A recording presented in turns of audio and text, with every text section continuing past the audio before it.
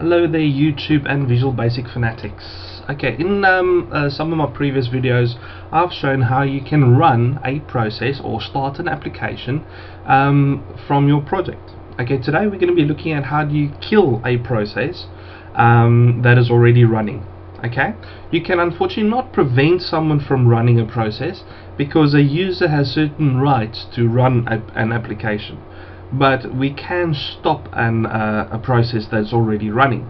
Okay, so to give you a demonstration, I'm just going to throw a button on my form. Okay, I only have one form, it's a new project, and I am just going to double click on the button, and now I need to declare my process. Okay, so the first thing is we need to get a collection of all the processes in the system at the moment. So we're going to go my process. Okay, sorry, because it's a collection of processes, we have to put our brackets there. Okay, as process.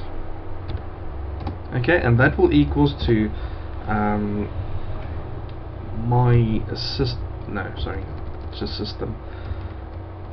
system.diagnostic.process, get process by name, and the name is very important. Okay, how do you get a name for a process that you want to kill? Well, you can right click on your taskbar and go to task manager, and in your processes you can sort them alphabetically or how you would like them.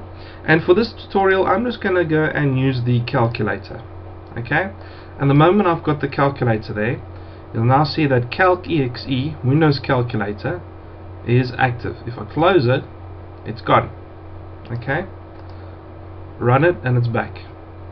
Another way to check what it is, calc is obviously the image name, you don't need to put the extension. So another way to test your process name is by just typing, for instance, notepad, and if it opens the notepad, then your process name would be notepad. Okay, but like I said, we're going to use the calculator, so it's calc. Okay, and now that we've declared which process we're looking for in our collection of processes, we need to say it has to kill that process. So we're going to go for each my kill as process in my processes. Okay, my kill dot kill. Okay, so what that does, it literally just goes through each of the processes. If the process name equals to the calculator, it will then kill that process. Okay, so what we're going to do is I'm just going to run a test run. Okay, I'm going to open my calculator again, and if I click my button, bye bye calculator. Okay, so how do we actually stop someone from using the calculator while I'm busy working on it? Well, to do that I am going to need to remove the button. Okay, and I'm going to stick in a timer control, which is a component. There we go. Okay, I'm going to put the timer control to 100 intervals. It's fine, that means 10 times a second. Okay, enabled equals true. I want to switch it on, and in the timer tick event I am just going to throw my code in there, remove my button, run my app. That means that the timer is now running with that process killing the calculator 10 times a second. Okay, so I'm going to go click on calculator and it doesn't even pop up.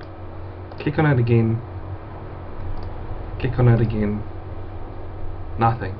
Okay, just to show you how it works, I'm going to change the the timer control to half a second.